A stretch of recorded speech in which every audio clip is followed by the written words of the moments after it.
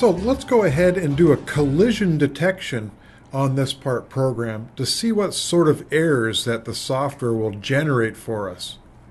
We're going to select View, Pathlines, and we're going to select Operation, Graphics Display Window, Collision Detection. Now if we find that this animation is going too fast or too slow, we can go and hit F5 and go under Setup and select the Animation tab, and there's a slider that allows us to control the speed now.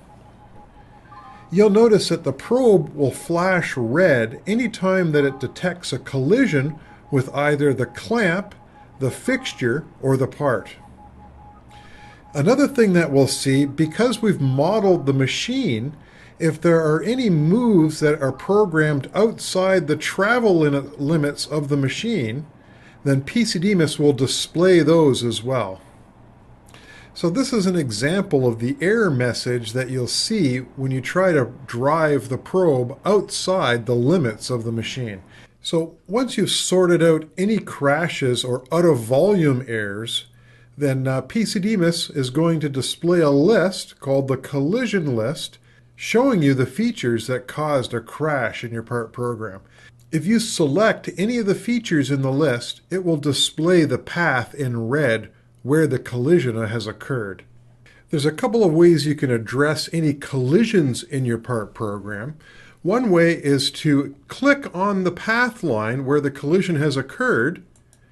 PC-DMIS will display a dialog that allows you to move the path line any increment value that you specify. For instance, I'm going to move up in the Z direction a little bit and select Apply. And now you can see this particular path line has been adjusted for that move. The other way we can control these path lines is inside the clearance cube status. If we select the clearance cube icon and select the status tab, you'll notice that we have two columns labeled Start and End. And these columns control the direction in which the probe will go into the feature and retract from the feature. And if you need to adjust any of these, simply right mouse button click on the appropriate value and select Starting Ending Face, and then we can adjust it to the axes that makes more sense for this particular feature. You can even turn it off for the feature as well.